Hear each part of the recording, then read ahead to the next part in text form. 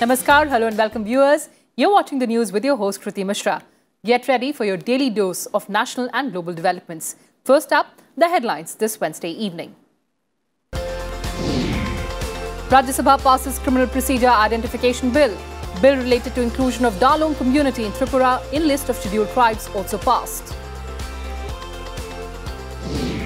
India has chosen the side of peace in Ukraine-Russia conflict, says External Affairs Minister in reply to discussion under Rule 193 in Lok Sabha.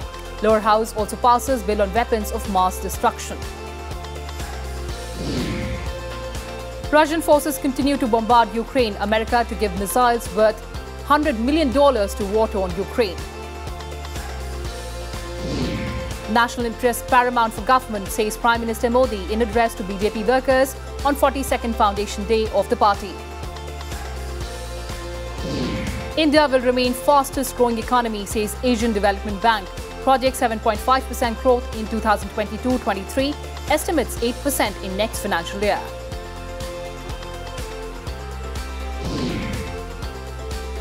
And on to our flash news segment now. President Ramnath Kovind visits Dutch Parliament, holds meetings with Netherlands Prime Minister. IMF lauds India's Pradhan Mantri Garib Kalyan Anna Yojana program, says it prevented extreme poverty in country during COVID-19 pandemic. India takes number 3 slot in terms of unicorns, 99 unicorns registered so far in the country. Bihar Chief Minister announces 11 lakh ex gratia for CRPF head constable martyred in Jammu and Kashmir. INS Tharangini embarks on 14-day national voyage Lokyan 2022 from Kochi. Exports of agricultural products for 2021-22 crosses $50 billion mark. NCP Chief Sharad Pawar meets Prime Minister Modi on Enforcement Directorate's action against Shiv Sena leader Sanjay Raut. Supreme Court cites Right to Education Act, says government should have financial impact in mind while coming up with schemes. High Court gives 6 weeks to J&K government to identify illegal residents from Myanmar and Bangladesh. And heat wave in Delhi to intensify. Mercury could touch 43 degrees Celsius by Saturday.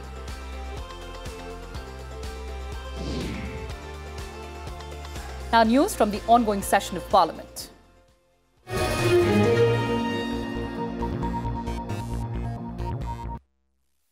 Parliament on Wednesday passed the Criminal Procedure Identification Bill 2022 after its approval in the Rajya Sabha. Replying to the discussion on the bill, Home Minister Amit said the 100-year-old bill will facilitate the use of technology according to the present situation to strengthen conviction rate in crimes. He said if criminals are not convicted, faith in the law can't be strengthened among a large section of the society that lives according to the law of the land. The Lok Sabha had passed the bill on 4th of April. इस देश में गुनाहों के प्रमाण को कम किया जाए, इस देश में सजा के प्रमाण को बढ़ाया जाए और इस देश के कानून और व्यवस्था की स्थिति को सुधारा जाए और इस देश की आंतरिक सुरक्षा को सुदृढ़ करें। कि एनसीआरबी में जो डेटा आएगा वो सुरक्षित प्लेटफॉर्म पर और सुरक्षित हार्डवेयर के अंदर ही रहेगा। And Parliament on Wednesday also approved the Constitution Scheduled Tribes Order Amendment Bill 2022 relating to the state of Tripura. Rajya Sabha passed the bill by voice vote after discussion. The bill provides for the inclusion of the Dalong community as a subcaste of the Kukis in entry 9 of the list of scheduled tribes in relation to the state of Tripura. Responding to the discussion on the bill in the House, Minister of State for Tribal Affairs Renuka Singh said the culture, tradition and problems of the tribal people are very sensitive matters. She said the process of including a community in the scheduled tribe list is a long process and only after it is completed can the government bring a bill in Parliament. Lok Sabha has already passed this bill. Tripura की जो डारलोग जनजाति है वो भी इंतजार कर रही थी और ये ऐसी सरकार है बाहर जहां पर जनता की सुनी जाती है और जनता की उम्मीदों को यहां पर पूरी की जाती है। तो आपने जो छत्तीसगढ़ के जनजातियों की चिंता की है उसको बहुत जल्दी हमारी सरकार विधेयक के रूप में लेकर आएगी। An External Affairs Minister S. Jaishankar on Wednesday replied to the discussion under Rule 193 on Ukraine in the Lok Sabha. He said India is completely against the conflict in Ukraine and in favor of an immediate end to the violence. He also asserted that if he had to choose any one side on this issue, then it will be the side of peace. He said no solution can come at the cost of violence and innocent lives. Dialogue and diplomacy is the only solution.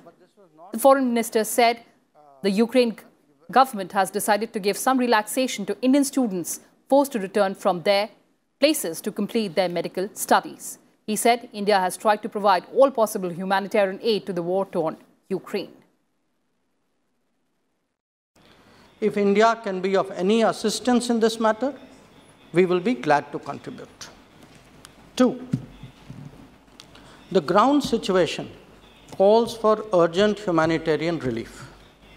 We have already provided 90 tons of relief material, and I was glad to see that many honorable members yesterday noted it and appreciated it. And we did it even while we were in the middle of an evacuation. So I think that also is a factor that should be recognized. There was great concern. Discovery of large number of bodies in Bucha. S. Jaishankar said we condemn these killings. We support the call for an independent inquiry into this incident.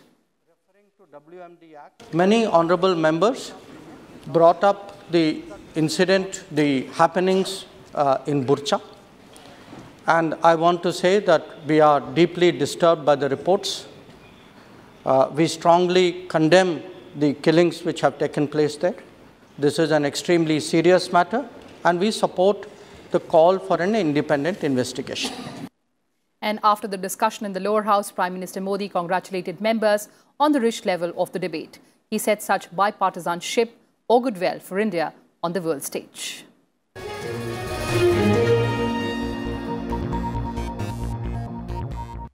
And moving on now, the International Monetary Fund has lauded India's food subsidy program that helped prevent the rise of extreme poverty in the country during the COVID-19 pandemic.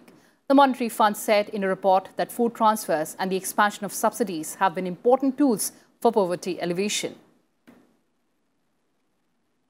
Union Defence Minister Rajnath Singh took part in the Commanders' Conference of the Air Force on Wednesday. Addressing the senior commanders, he praised the role of the Air Force in Operation Ganga. He also stressed the need to indigenize the production of military equipment in view of the prevailing geopolitical situation. The Meghalaya High Court has put on hold all the recruitment processes of the state government till the roster system is implemented. The bench said the absence of the roster system leaves open possibilities of nepotism. AirAsia will resume flights connecting India with Malaysia and Thailand this month. Flights will be gradually restored on 6 routes between India and Malaysia. India resumed regular international flight services from March 27th after nearly 2 years of the COVID-19 pandemic. And 2 terrorists of banned terrorist organization, Ansar, Ghazwatul Hind and Lashkar-e-Taiba, were killed in an encounter with security forces in Tral area of Jammu and Kashmir's Pulwama district. The terrorists were identified as Safat Muzaffar Sofi of Ansar, Ghazwatul Hind and Umar Teli of Lashkar. Umar तेली और सफा दोनों local terrorist है, दोनों श्रीनगर में operate करता था। यहाँ बहुत सारे इंसिडेंट करने के बाद, civilian killing, soft target killing के बाद ये त्राल में भाग गया था। क्योंकि हम लोग उसको ट्रैक कर रहे थे, कल जब जो ही खबर मिला तो पुलिस ने आज रेड मारा और वहां पर फायरिंग शुरू हो गया। उसमें एक टेररिस्ट मारा गया, फिर आर्मी को हम लोग बुलाए और इनकाउंटर में दोनों टेररिस्ट मारा गया है। Now news from the world of business and economy.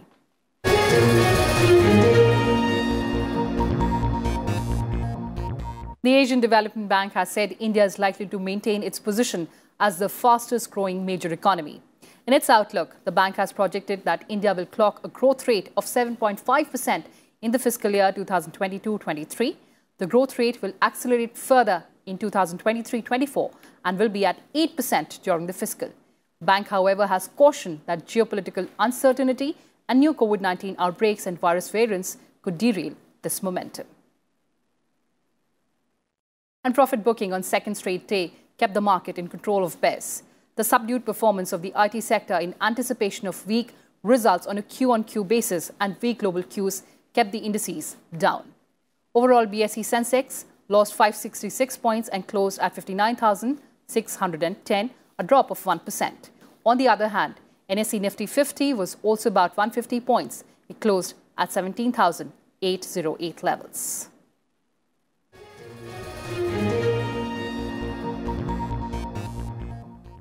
And time for a short break now. On the other side, let's meet the world's first humanoid artist who specializes in painting human portraits.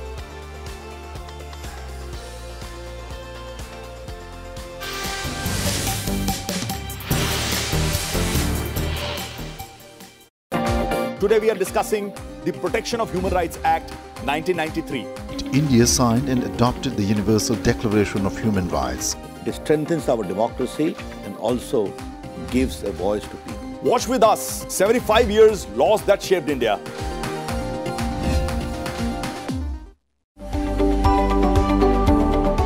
We all know the importance of good health, but often we don't know how to achieve it.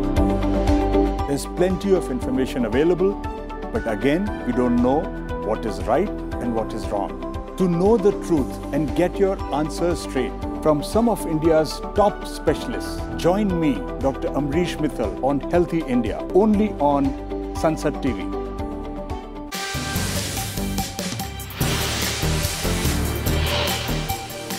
Welcome back. You're watching the news. Commerce Minister Piyush Goyal said India and Australia should increase bilateral trade to $100 billion by 2030. At present, trade between the two countries is $27.5 billion. Goyal, who is on a 3-day visit to Australia, said both countries are moving towards an agreement to increase cooperation in the education sector. I'm committed and absolutely confident that we should not aim for anything small. You mentioned the figures of your trade with China. I'm actually tempted to reset what I said earlier in the day. Now the 100 billion looks small. Now news from Ukraine-Russia conflict.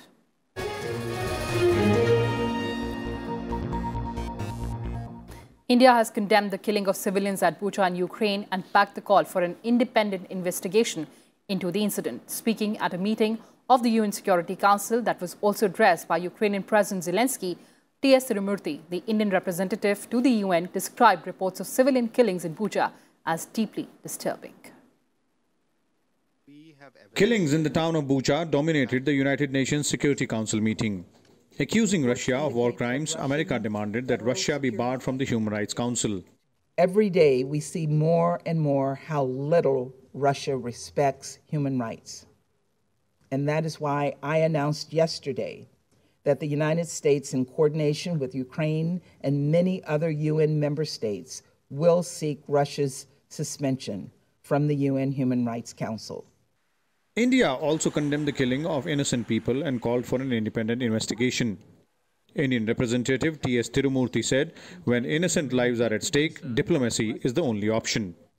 India continues to remain deeply concerned at the worsening situation and reiterates its call for immediate cessation of violence and end to hostilities. We have emphasized right from the beginning of the conflict the need to pursue the path of diplomacy and dialogue. When innocent human lives are at stake, diplomacy must prevail as the only viable option. However, China said that though the images coming from Bucha are very disturbing, the accusations should be based on facts. Russia has denied any role in the killings in Bucha. It termed it as Ukraine's staged episode. The biggest criticism of the United Nations came from Ukrainian President Zelensky. Questioning its very significance, he said the main institution of the world that should prevent coercion by aggressors is unable to guarantee peace. Bureau Report, Sansad TV. And Russian forces pounded key cities in Ukraine on Wednesday, a day when Ukraine President Zelensky once again urged the West to act decisively on the crisis. He urged new and tougher sanctions against Russia in response to the civilian killings that have been widely condemned as war crimes by the world. Mounting the next stage of its military operation, Russian forces are trying to surround Ukrainian forces to take control of the entire Donbass. Donbass includes Donetsk and Luhansk regions that Russia has declared independent. Meanwhile, Russian forces continued to shell cities in eastern and southern Ukraine. Kharkiv saw intense shelling overnight, while Irpin has turned into a ghost town. In the smudged picture of devastation, differentiating between government establishments and civilian buildings has become a difficult task. The once sleepy town of Bucha is now the epitome of brutality. The authorities have a difficult task of cleaning and defusing live ammunition. There was a pause for a while in bomb shelling in Mariupol. People came out to collect humanitarian aid. Russian forces, meanwhile, are intensifying their attack in the area. Bureau Report, Sansad TV.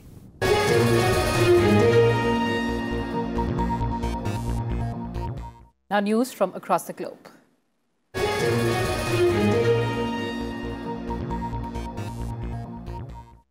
Sri Lankan President Gotabaya Rajapaksa late on Tuesday night revoked the state of emergency with immediate effect in the island nation.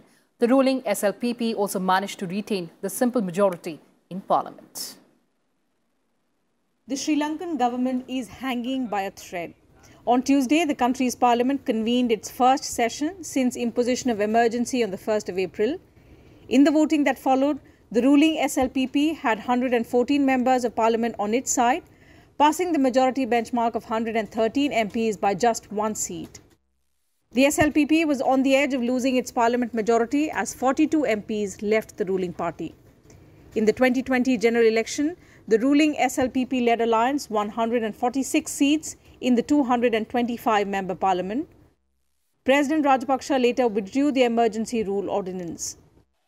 Amidst the public anger against the Rajapaksa family, President Gotabaya Rajapaksa said he will not resign.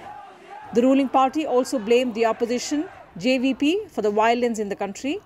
Sri Lanka is facing public protests calling on the government to take immediate measures to solve the economic crisis, hours-long power cuts and shortages in fuel as well as other essential supplies.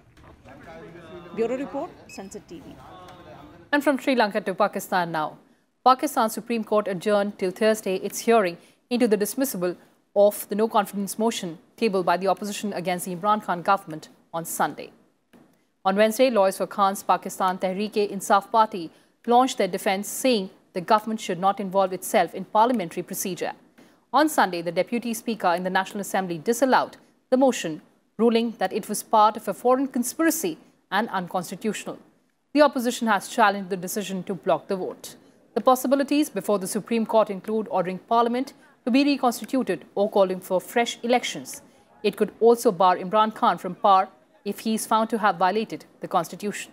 It could also decide that it can't intervene in parliamentary affairs. And in news from other parts of the globe.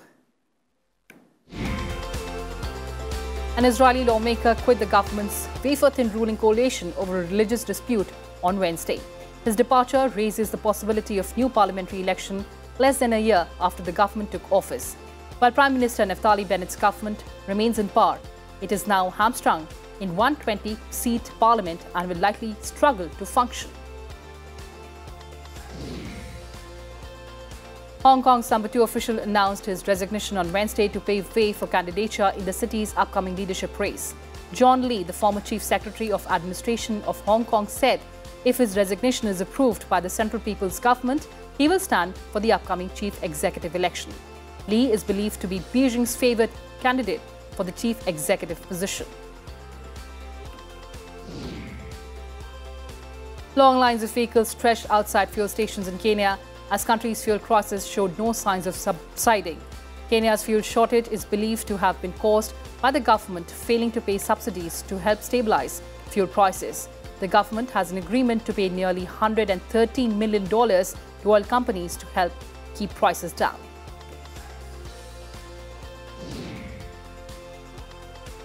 Two brothers have been arrested in connection with the mass shooting that killed 6 people in Sacramento City in the United States.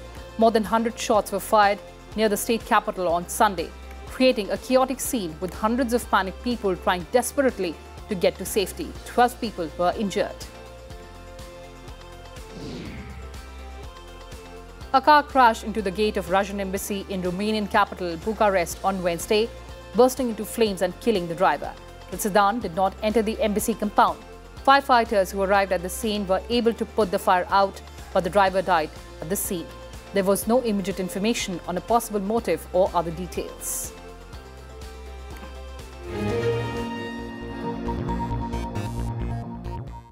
Now all the sporting action from the world of sports.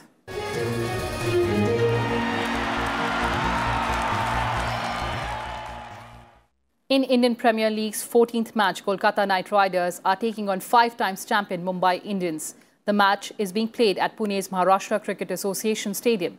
Mumbai Indians have again had a bad start to their campaign, having lost the first 2 matches. Rohit Sharma's team would be desperately looking to register their first win. On the other hand, Shreyas Iyer-led KKR have 2 wins in 3 matches. In the 13th match of IPL 2022 played at the Wankhede Stadium in Mumbai on Tuesday, Royal Challengers Bangalore defeated Rajasthan Royals by 4 wickets. Batting first, Rajasthan Royals put up 169 for the loss of 3 wickets. In form, Rajasthan Royals opener Jos Buttler scored a scintillating 70 of 47 balls. Royal Challengers seemed going downhill with 5 wickets down for 87. Shahbaz Ahmed and Dinesh Karthik combined for the 6th wicket and received RCB's chances with the 67 runs partnership. Shahbaz scored 45 of 26 and Karthik was not out on 44 of 23 balls. RCB won with 5 balls to spare. In badminton, 3rd seed PV Sindhu has made it to the 2nd round of the Korea Open Badminton Tournament. In the first round, Sindhu beat Lauren Lamb of the United States of America in straight games 21-15, 21-14. Sindhu will face Japan's Aya Ohari in the round of 16. And in the men's singles draw, 5th seed Kitambi Srikanth defeated Malaysian Darren Liu, also in straight games.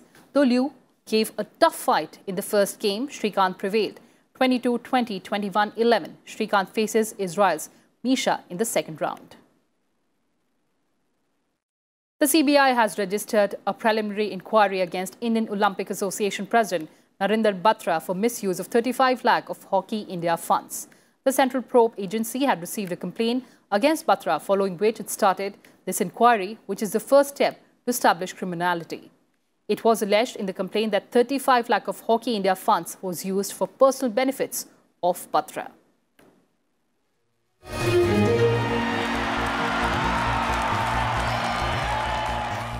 And robots these days are doing a lot of work. One of them, Ida, can even paint portraits just like human, thanks to a new arm filled with robotics and artificial intelligence technology. Take a look at this report.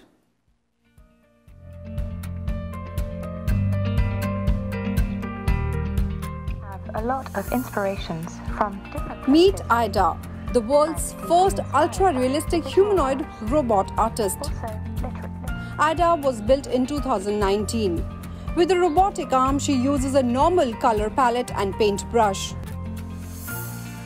Her camera lens eyes take photos of subject, using them as reference for painting. Ida is not yet able to fully blend colors together, but the results are realistic. With artificial intelligence, Ida takes her own decisions. So 2 portraits of the same person can look different. Ida also knows numerous cultural references. I have a lot of inspirations from different places. I'm deeply inspired by the visual arts, also literature, Dante, Orwell, Aldous Huxley. Ida produces a portrait between 45 minutes and 1 hour and 15 minutes. It takes 5 hours for larger paintings. Asked if robots can be better artists than humans, Ida gets a bit philosophical. I think it depends on what is art. Is art supposed to be good or to create discussion? It's all about what the aim of the art is. To create a piece of art for the audience, to bring together the audience and the artists, who are always changing as well, to make us aware of the reality of the world. Just like her human counterparts, Ida sells her artworks. In 2019, her artworks generated more than $1 million. Bureau Report, Sansad TV. We sign off, viewers. A relook at the headlines.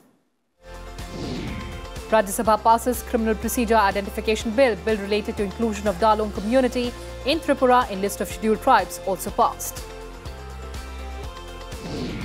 India has chosen the side of peace in Ukraine-Russia conflict, says External Affairs Minister in reply to discussion under Rule 193 in Lok Sabha. Lower House also passes bill on weapons of mass destruction. Russian forces continue to bombard Ukraine. America to give missiles worth $100 billion to war-torn Ukraine. National interest paramount for government, says Prime Minister Modi in address to BJP workers on 42nd Foundation Day of the party. And India will remain the fastest growing economy, says Asian Development Bank. Projects 7.5% growth in 2022-23, estimates 8% in next financial year.